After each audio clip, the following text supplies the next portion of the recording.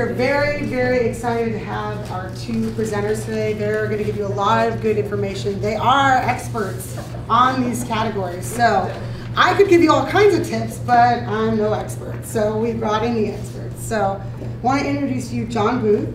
John video photographed and edited for respected national programs, including PBS's Frontline, Nova, the NewsHour with Jim Lehrer, and the award-winning Triumph of the Nerds, the history of the personal computer.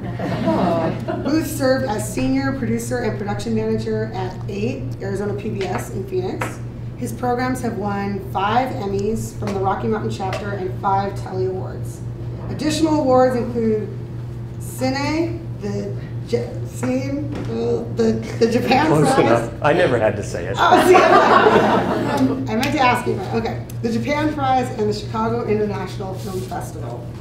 In 2009, Booth Media LLC, consulting, producing, shooting, and editing web and broadcast content was his newest project. He's not busy enough.